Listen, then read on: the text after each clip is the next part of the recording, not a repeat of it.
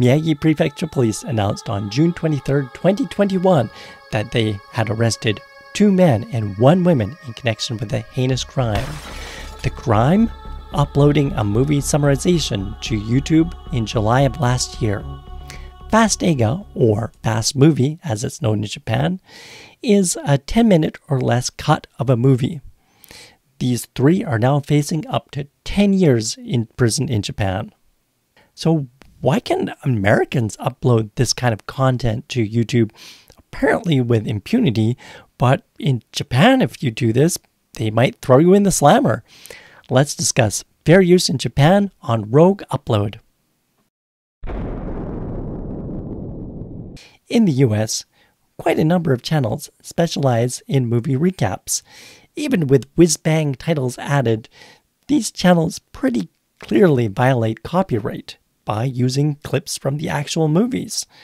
The channels exist despite the fact that the merest hint of similarities between songs can result in years of litigation in court.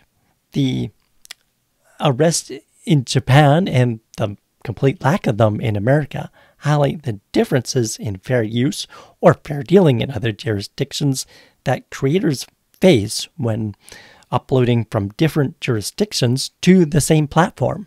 So why aren't Americans being thrown into prison? One reason is the fair use doctrine in America is quite broad. It would, however, be incorrect to say Japan has no fair use. It does. Japan spells out fair use exceptions to copyright in the text of the law. My use of the clip before would have been covered under Article 32 in Japan's copyright law. In Japan, you can't really trot out fair use as a defense for your infringement. The Japanese legal system is based on civil law. Courts do not generally have to consider previous judgments when they render their rulings. The copyright law as written is what is considered when prosecutors look to charge someone. This isn't a video on the Japanese legal system, so please forgive the rudimentary summary here. In the US, Canada, and other countries using common law, creators can rely on previous judgments to dissuade lawsuits over a particular transformation of copyrighted work. To quote Wikipedia, a legal doctrine is a framework, set of rules, procedural steps, or test often established through precedent in common law, through which judgments can be determined in a given legal case. A court in the U.S. may use previous rulings on fair use to determine if something else is fair use. My understanding is that in the U.S. it is fairly well established that transformative versions of copyrighted works that are not a substitution for the full work are covered by the fair use doctrine there. This is not a guarantee, though. In Japan, creators maybe have an easier time of determining what is fair use.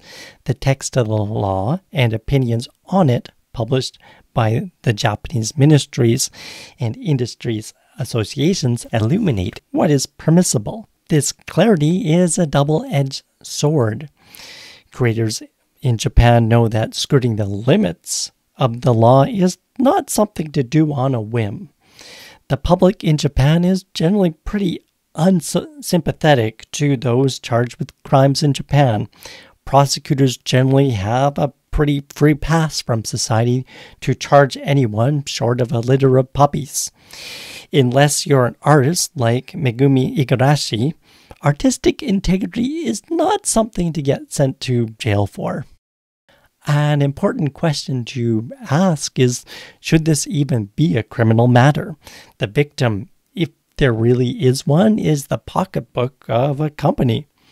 Well, the moniker Japan Inc. has stuck around because it's a convenient shorthand to describe the relationship Japanese lawmakers have with companies. A long-standing political theory in Japan is that companies should be subservient to the civil service, and in return, the state will visit violence upon those that interfere with business interests. As such, copyright violation, usually a civil matter between companies and or individuals in Western countries, is something the state itself deals with in Japan.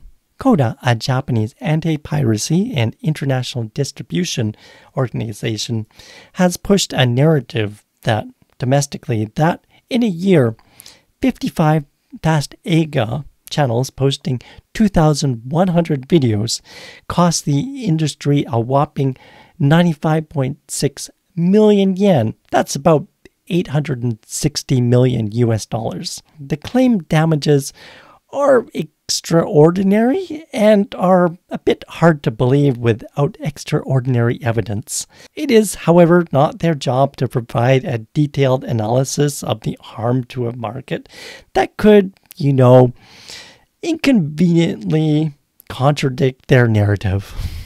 Yes, the three involved with the channel in Japan could have been smarter about it.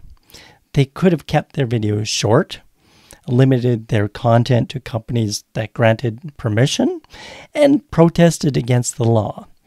They didn't. As a result, CODA has a nice tidy narrative of greedy content pirates injuring a suffering sector. I understand that it is frustrating for content creators to see people ripping off their copyrighted works. I've had people rip off my content. This attempt to send 3 people to prison for 10 years for a 10-minute video seems designed to send a message. My concern is that this is the wrong way to go about sending it. As a result, the message is probably undelivered or lost in translation outside of Japan. So, what do you think? Is this a real overreach by prosecutors in Japan to try to send creators uploading content to YouTube to jail? Or, do recap channels deserve it and they should all be sent to prison? Well, what do you think? Feel free to leave a comment down below. I'm Matthew for Rogue Upload. Thanks for watching this video. As always, be sure to like and subscribe, and have a good day.